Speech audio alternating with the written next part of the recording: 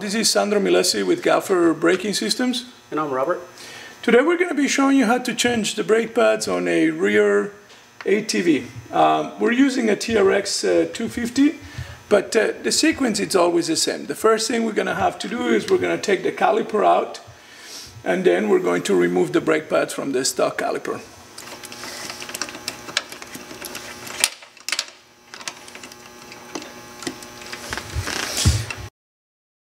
Okay, in this case, this caliper has two pins, so we're just going to take the pins out.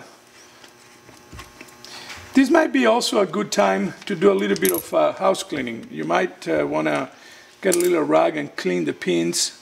They have a little bit of brake dust, sometimes a little bit of wear. If they're seriously worn out, you might want to just replace them. They're not that expensive. Taking the pins out, Robert has loosened up the caliper, so we just remove the caliper slowly and take the brake pads out.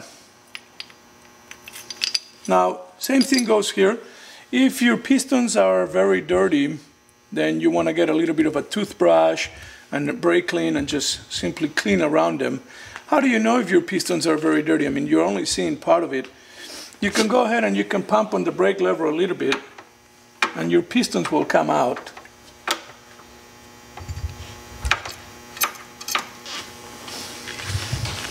Once you see that your pistons are dirty or not, then you go ahead and clean them if necessary.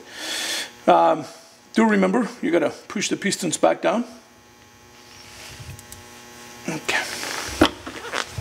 The pistons pushed all the way in.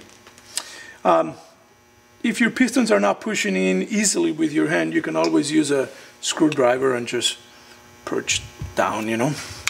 But once the pistons are all the way down, you're going to go ahead and put the new brake pads on.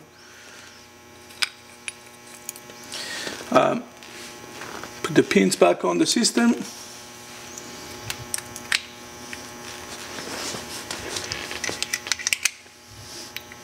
Do make sure that the brake pads are sitting in the proper position. This is one of the big things about changing brake pads, is that we don't want to rush ourselves and we want to make sure that we're putting it all right back where it belongs. You don't want to have a brake pad drop on you while you're riding.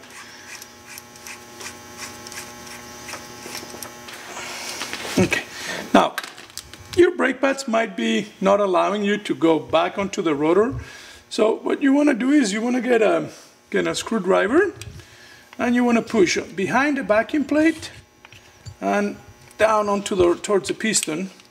What it's doing, it's pushing the piston back inside and allowing you for some cavity space to get back onto the rotor, just like so. You drop it back onto the rotor and you're ready to go. All you have to do now is bolt everything back up. How should we break in new brake pads? You want to ride the brake pads right at the beginning.